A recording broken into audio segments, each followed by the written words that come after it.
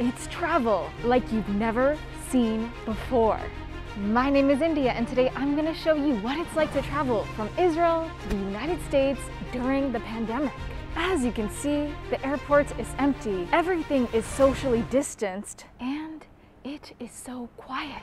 72 hours before coming here, I took a COVID test. Some countries require you to test negative for COVID before boarding your flight.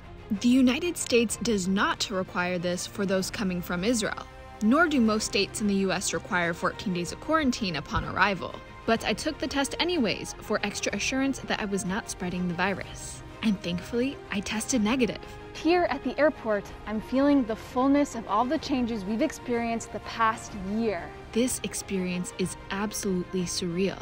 It's exciting, but nerve-wracking. Today, I will be traveling from Tel Aviv, Israel to Georgia, USA.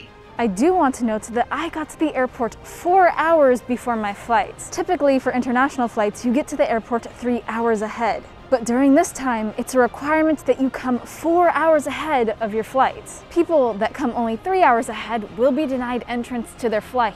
That's something important to remember if you plan on traveling from Israel to the United States. Let's go catch this flight.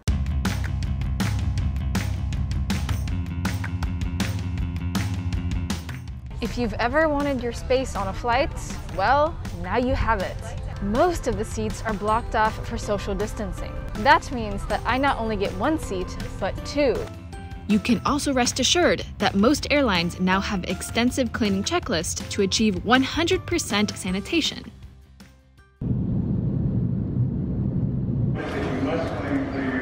Return to their seats and fasten the seatbelt. If you've taken anything out from... I finally arrived to the United States of America. In the beginning, I was very scared to travel. I was not sure how safe it would be, but after this experience, I feel secure. Airports are typically unsanitary places, but now I actually feel more comfortable traveling because airports are making sanitation a priority. They should do this anyways, but COVID-19 has forced airports to clean up their act. And now that social distancing is mandatory, it just feels better not to be pushed around. Even though I had to take extra precautions while traveling, I had a pleasant journey. Be assured that if you decide to travel during this time, you will see airports and airlines doing their best to keep you healthy. And now that vaccines are finally being distributed, we are hoping for a safe and swift end to the pandemic.